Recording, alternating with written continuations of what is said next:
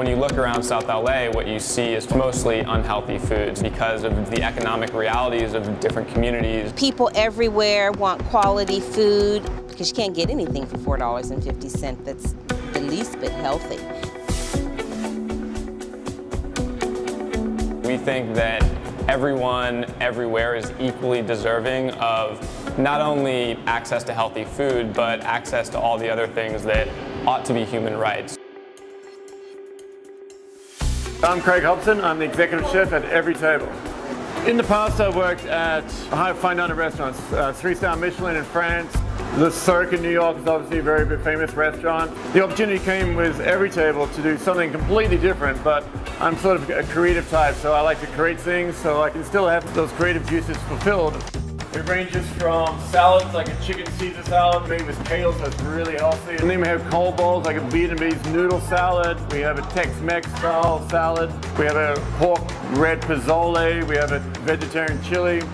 And we have a chicken tinga with chayote and grains. So yeah, we run the full gamut from salads through to entrees. The pricing at Everytable, and everything is under $4.50. Depending on where our stores are located, we charge different prices. Whether you're a mom in South LA where per capita income is $13,000 a year, or you're on the west side, the number one thing that people blow their budgets on is actually their food. We try and price our meals at a level that's affordable for the local community. It's been a real challenge to create meals like this at a low price point at a good nutritional values. Well, this is a Jamaican jerk chicken. So this has been marinated for 24 hours and then smoked in the smoker for about 2 hours. Every day in the kitchen, we have our culinary team and our chefs prepping out a big quantity of each meal. Those are finished off literally hours before they get dropped off at the stores. We sell through everything from 11 to 8. Whatever's left over on the shelves is then donated to charity.